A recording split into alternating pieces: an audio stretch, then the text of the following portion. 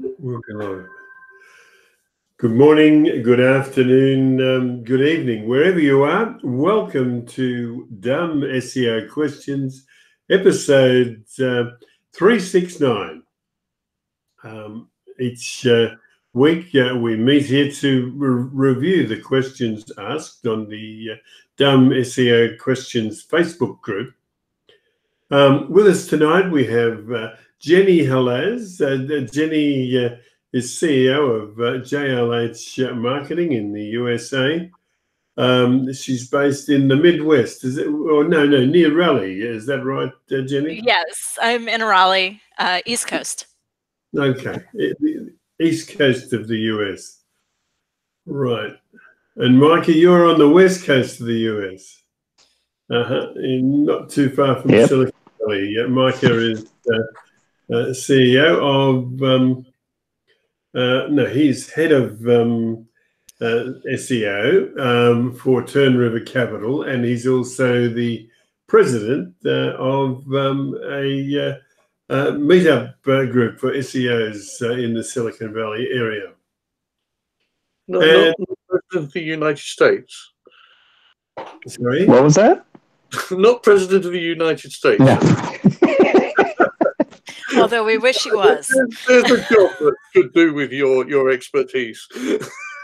David Razam is a leading internet marketer. He's based in West Sussex, on the sunny south of the UK. You can find David at davidrazam.com. Tim Capper is CEO of onlineownership.com. He's also a Google product expert in the Google My Business community. He's based in Corby, about 100 miles north of London. He's about 100 miles north of Masataki Wasa, who lives in Wimbledon. Masataki is webmaster of wasaweb.net. And he's also a Google product expert in the AdSense community. All right, we have only two questions tonight. I will just bear with me. I've just got to copy that. I just put this in the chat for you, Jenny, because you probably have forgotten where our thing is. Just bear with me. I'm good, Jim. Go ahead. Oh, you good? Okay, there you are. It's there anyway. All right, so our first question tonight is, it's titled, how should I go about finalizing which keyword to use? Look, I won't try and read it all out, but I'll read a little. Rahul Patwa asked the question. He said, how should I go about finalizing which keyword to use? He said, I'm creating a landing page to prompt people to use my services for building their e-commerce website. I have finalized on one of these two as the main keyword. 1, build e-commerce website. 2, create e-commerce website. How should I go about finalizing which one to use as the primary keyword? And I'll be using that in the URL of the page as well. So far, I have checked Google Keyword Planner and Ubersuggest for their search volumes. What else should I be doing? I wonder whether these are not specific enough. I imagine that everyone in the world of building e-commerce websites will be putting their efforts into ranking for those. So I would be thinking about putting in build WooCommerce e-commerce website or something at the very least. But I think you need to burrow in deeper than that. I think you need to go more long tail, more specific, because these are going to be tough. They're going to be tough. So you're have a lot of problems ranking for them. And even if you get people coming to your site on those sort of searches, they might be wanting to know how to build an e-commerce website or how to create an e-commerce website. They're just too general. So I think you need to go back and have a think about some key phrases that will really fit what you're trying to do, and try and get people to come to your site who are ready to buy your services. Yeah, and on top of that, outside of how competitive they are, when you're trying to make a determination of something that you can realistically rank for within a set time period, more or less you're looking for the one that has the most search volume and the one that makes logical sense, that sounds right. So that's usually kind of the way to look at it. And so let's just take the two examples you gave. It's like, create or build. Basically, the two ways to look at it is, okay, which one is which one are people actually looking for, and then which sounds the right way to kind of create a page about. And that's usually the way to think about kind of which terms to be targeting once you've established that's a reasonable term.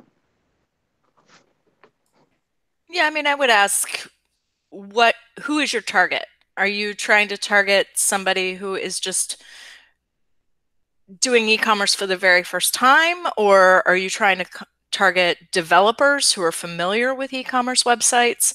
I think that you'll find a big difference between the intent behind build and create when you look at it from that perspective.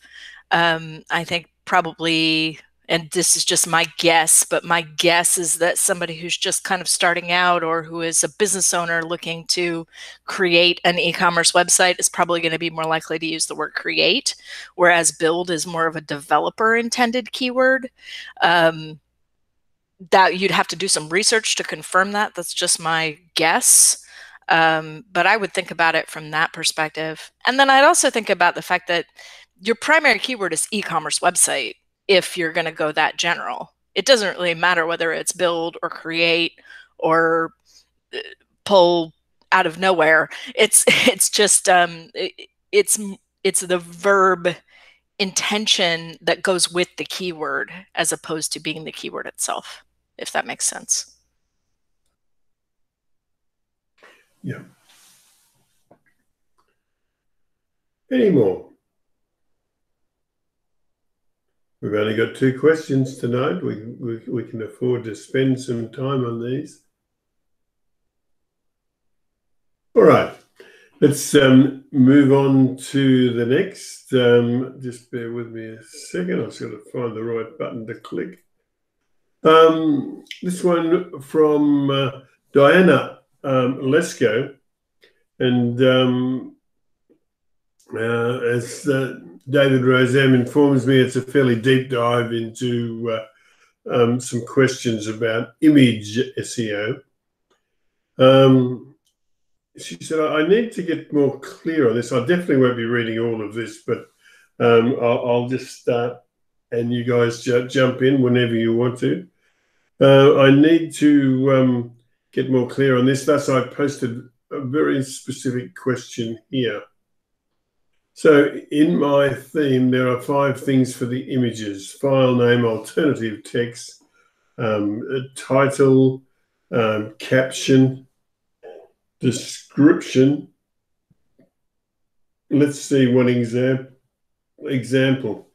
File name: sightseeing in a shikara in Alapepi, Kerala, India.jpg. Alt text: sightseeing in a shikara. And title. These are my questions. Oh, guys, all of this can be seen on the on your run list and also in the Dumb SEO Questions Facebook group. I'll throw it open to your answers to all of these things which are coming up. I'm sure you'd rather be talking than listening to me. So your file name and your title will typically always be the same, and I'm assuming that's if you're using WordPress, it automatically pulls your file name as your title. So that's going to be the same. What I would change is your alt text, because your alt text is pretty much what you're using is the title of your article, Sightseeing in Kerala or Shikala, Kerala, whatever. But that image probably isn't about sightseeing. So I would call it Sightseeing in Kerala. I would actually start with what the image is. So let's say your image is a picture of a specific valley or a temple. I would say XYZ temple, and then Sightseeing in Kerala, and then your brand name, right? Because your alt text is what is specifically used by screen readers, and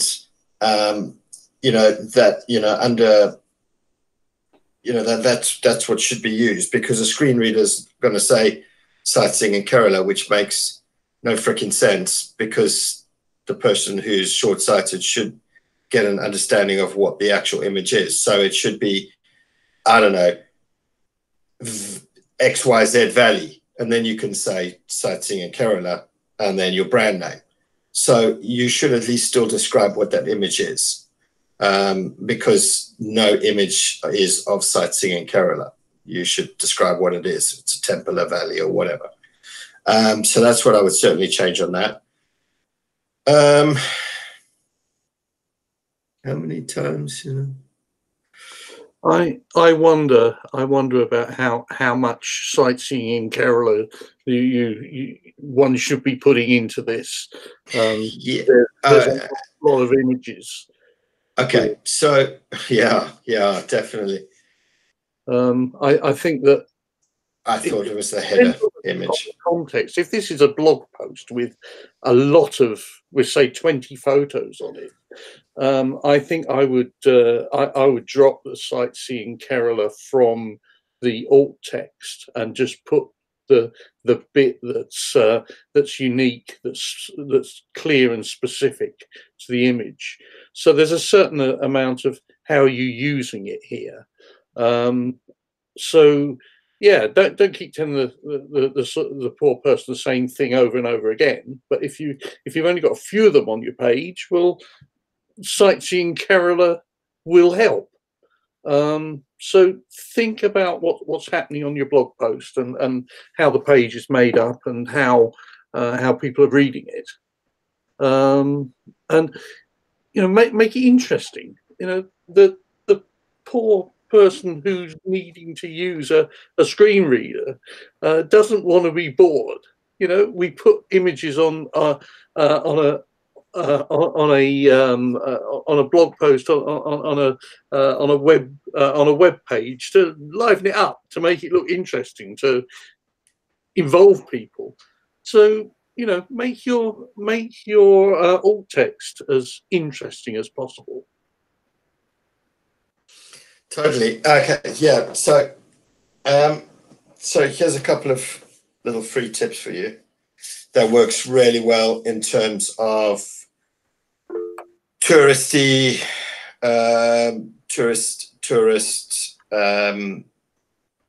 stuff, which I use.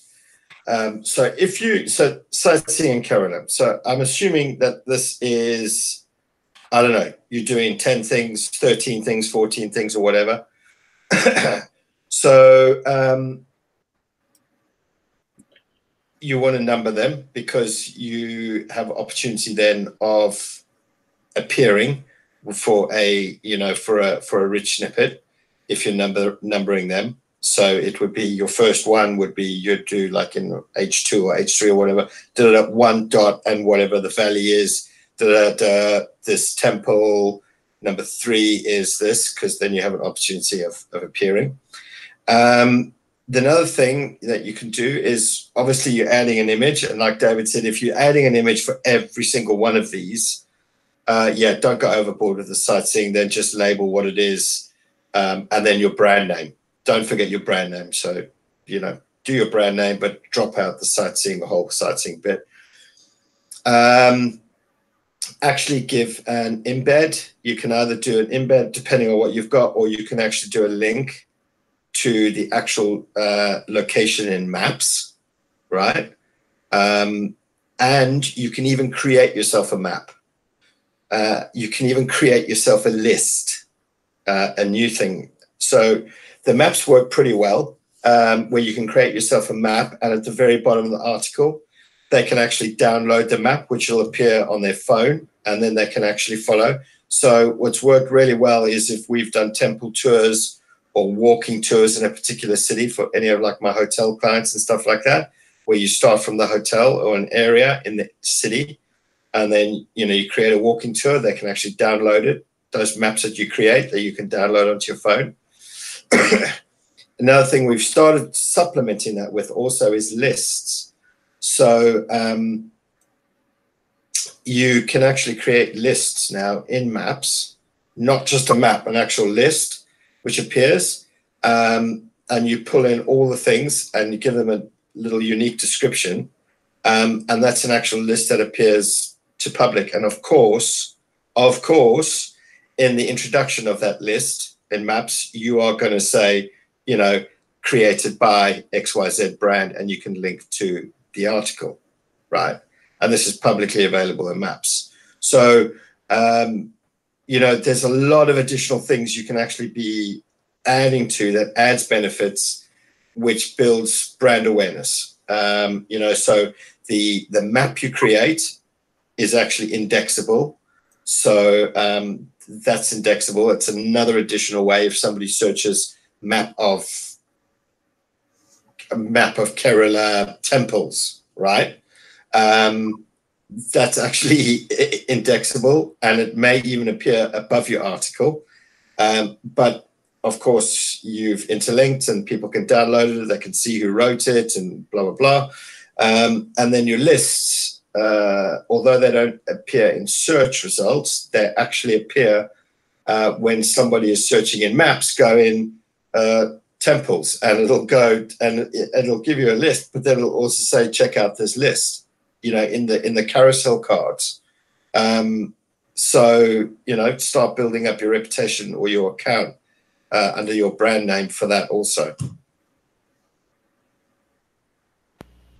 Wow, those were some excellent tips, Tim. I hope everybody was taking notes on that. I know I'm going to be watching that back later. But I'm going to say there's two things with regard to image SEO that I want to say more of a caveat than anything else, and that is the title attribute, for one thing, is really a link attribute. So it's not really appropriate on an image that doesn't link anywhere. So keep that in mind. Most SEOs use it anyway, and I think it's probably okay to use it anyway, but that would definitely not be a place to spam, because that would be using an attribute for something that it's not meant to be used for in the first place, and then spamming in addition. And then the other thing is, here in the States, we have what's called 508 compliance. And that is the requirements for accessibility on websites, for government websites, or websites that provide government services like Medicare and that sort of thing. At any rate, they're very strict on what you're allowed to put in the alt text and in captions and descriptions, because it has to, as Tim was saying, really describe the image as opposed to the point of the overall point of the page. So that would be something else that I would just take a look at, because I do believe that Google uses that to a certain extent in terms of determining what is and is not acceptable. Absolutely. And I think that's the tension that exists between image SEO, inverted commas, and accessibility, in that if the image on the page is decorative, then the alt should be empty. That's the web accessibility standards. So if the image is not informative but merely decorative, then there should be no alt text. The question is, what images are informative, adding information to the content of the page, and what's decorative, which doesn't. There isn't a sort of clear line between the two. It does depend on the context. Sometimes images are integral in conveying the information on the page in a way that the text surrounding that image cannot accomplish, in which case it is informative and requires an alt text from accessibility point of view as well. But in that instance, then the alt text should be descriptive and brief. And that means try to be concise, because in this example, from the accessibility point of view, if the page describes the houseboat and the image is there purely to decorate, as it were, the page, then that image should not have an alt text. But if, for example, that image conveys some kind of information, which is what would be the right way, that has substance. So say that these are the boats that are available, and then this picture shows how it might look being moored, and that may show how it can access the boat, for example. Then you need to be able to describe it. So it's a very difficult one, and I think there's a big tension, as I've mentioned first, between sort of trying to rank an image on search engines and trying to make sure that your website adheres to the principles of accessibility. Yeah, and this is a really big deal right now. These, I don't know if it's happening everywhere, but here in the States for sure, we've got action groups suing websites for failing to meet accessibility standards. So it is a really important thing to consider from the perspective of your company's liability in these cases, and especially with what this person is asking. I mean, I see that she's talking about, the difference between a shikara and a houseboat. And I mean, that could potentially be something, especially because it's on water, where if you put something incorrectly, you end up with somebody, accessing it from the wrong point, as Masatake was saying, and drowning. I mean, it's an extreme example, but it can be very, very important, and you certainly want to reduce any liability that your company may have for something like that when accessibility is an important element of your service. Excellent. And in fact, you've just got another article there for yourself. What's the difference between I don't even want to go down pronouncing them. The two different things, the houseboat and the not houseboat version. There's a brilliant article for you already. Become the authority. Yeah, without a doubt. I mean, if you think the Google definition is wrong, write a better definition and get it ranked for that featured snippet.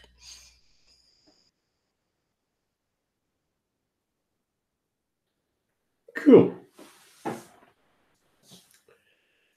All right. Let me see. I'm sure that Diane Lesko will be happy with that. When I click this button, yes, it is thank you for watching time. We'll be back at the same time next week to do this all again. But before we go, I must thank Eamon Johns, Michael Stricker, Michael Martinez, Neil Cheeseman, people who answer questions through the week and help Dumb SEO questions to be such a valuable resource. Of course, also I must thank Jenny Halaz, Michael Sorry, Masataki Waza, Tim Kappa, and David Rozam, and Micah Fisher-Kirshner, I should say. Micah had to leave us early. All right, I'll click this button and take us off the air. But if you'd like to come and join us, contact me via the Dumb SEO Questions Facebook group.